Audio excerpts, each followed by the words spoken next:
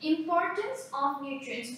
By this time we have learned about some of the nutrients that we intake. Now we will learn the importance of nutrients. We have also learned the functions of nutrients. Also, there are some other nutrients that we haven't learned about. For example, carbohydrates and fat fishes. I will discuss this in short. Carbohydrates usually comes from rice, bread, wheat, and usually this comes from cereals.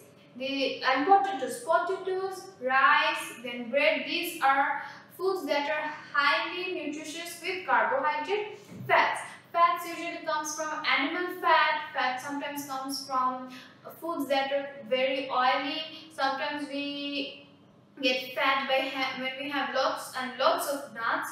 Then fat usually comes from fish fat no, but fat usually comes from oil and meat. Okay.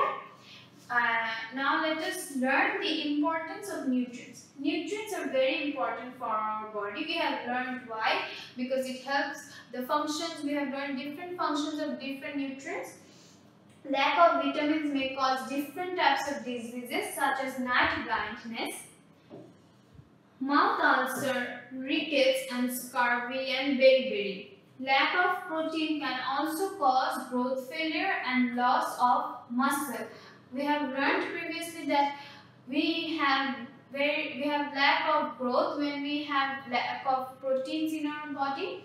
We may get iodine deficiency such as goiter caused by lack of nutrients. Okay, goiter is a disease. It's a disease that is caused from lack of iodine. Okay, then we have the best way to get the proper amount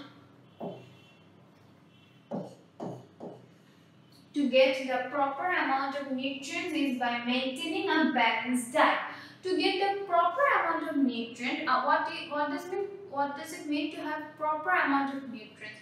Means we will have equal amount of nutrients in our daily diet. So to maintain this consumption of equal amount of nutrients in our daily diet, we should maintain a balanced diet. Okay.